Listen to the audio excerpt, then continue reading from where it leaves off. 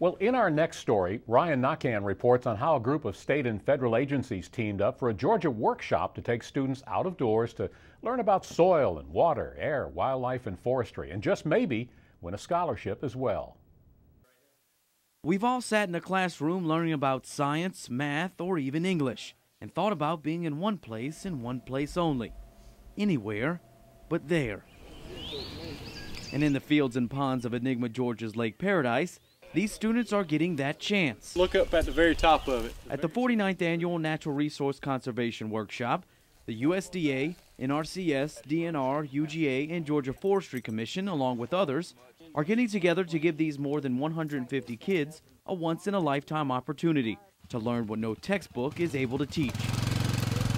It's very important to teach these kids about natural resources. When you have individuals, especially urban kids in cities, that think eggs and milk does not come from farm, it comes from grocery stores, we're bringing these kids here for a first-hand experience. We have high school age students here, and we're teaching them about all the aspects of the natural resources, the soil, the water, air, wildlife, and forestry. One of the main goals here at the workshop is to put guns in the hands of children that don't normally deal with them, so they can see it done in a safe environment. Pull. They may never want a gun, but they need to know what to do if they ever find themselves in a position where they're around them. Say they're the oldest child there and they find a gun, who's going to be in charge? Well, they need to be in charge, so they know how to at least handle it safely until they call someone to get to it. So we're not encouraging anybody to have a gun, we're just showing them the safe ways to handle a gun in any situation. Safety off.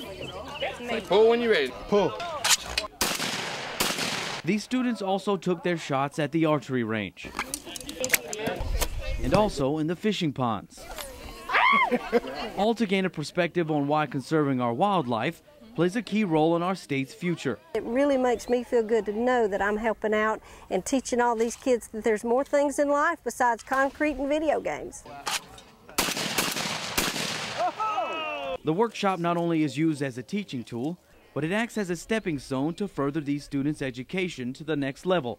At the end of the workshop, the students will be tested on what they've learned throughout the week, with more than $17,000 in scholarships being awarded. The scholarship is fair game.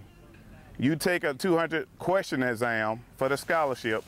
We start with the high test scores until we run out of money. If you come to this camp, you have a chance to win a scholarship at the end to UGA, to Fort Valley State University, to Young Harris College, and also some other scholarships that are not limited as long as you're majoring in a natural resource or environmental field. For almost 10 years now, a group from the U.S. Virgin Islands have visited this workshop to learn about Georgia's diverse landscape. Oh, the ones that are here right now, they adore it. We're having so much fun. We've learned so much about Georgia, so much about the culture, the people. It's amazing. I'm very appreciative. I've enjoyed and learned so much, and I would recommend it to anybody. They are our future. They are the next generation. They are our leaders. So the more education that we can get these kids involved in, such as natural resources, is best for the overall environment. An environment that, with the help of these agencies, hopes to have conservation at the forefront. For the Georgia Farm Monitor, I'm Ryan Naquin.